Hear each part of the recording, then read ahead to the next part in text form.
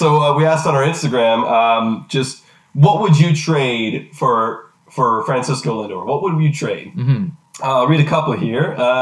Someone says Groshans, Manoah, and more, says Dylan Kirby 18. Groshans, Manoah, and honestly though, that it's was what it would be. That is probably, it cost something like that. And for me, you know, I don't want to do that right now for a 1 year rental. Yeah, exactly. You have to be locking this guy down. If you're going to trade a prospect, you have to lock him down. If you're going to do that, then you need to lock him down. We need to lock Lindor down.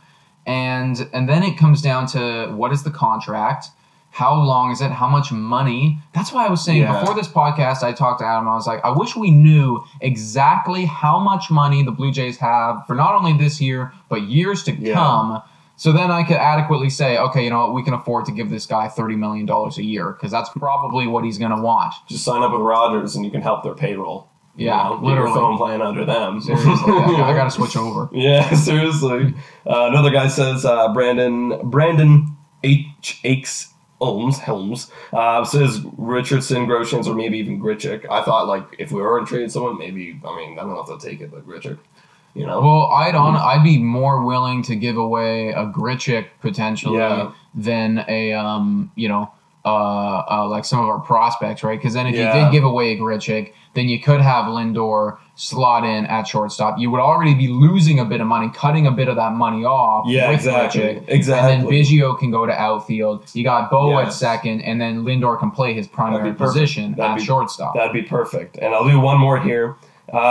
This one is, he's got to give me several different options here. He either says Lourdes, Kloffenstein, or I feel like I'm going to butcher this guy's name, or Elvis.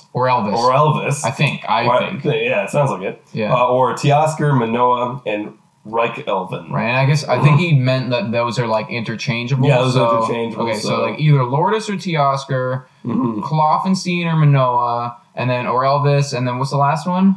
Elvin. Wow, I'm not familiar with that prospect. I think he's a catcher, if I believe. Okay, well, we can afford to give up catchers. Yeah, we can give up catcher. My thing is with Lourdes and Teoscar, I have no interest in giving away Lourdes at all. And that comes down to the contract. The contract is way, way, way, way, way too good. We have this guy for 7 years on $22 million. It's absolutely ridiculous for a guy that hit over 300. I would be more inclined to trade a Teoscar Hernandez, but I still don't necessarily want to do that after he just came off of, you know, a groundbreaking year. Winning a Silver Slugger. And we don't even know if we're going to, like, if we knew that we were going to get Lindor for an extended period of time, all right, you know what? We can ship off. We can ship because we know what Lindor is. We know. We don't necessarily know yet what T.O. is. Yeah, we have hopes. We have hopes as to if he will continue that. Unless we also asked, should we trade for Lindor? 56% of you said yes. 44% of you said no. Oh, okay, so it's a little bit controversial. I was anticipating everyone to be like, hell yeah, let's do that. You know? Well, we got some thinkers out there, so that's good, you know? I agree.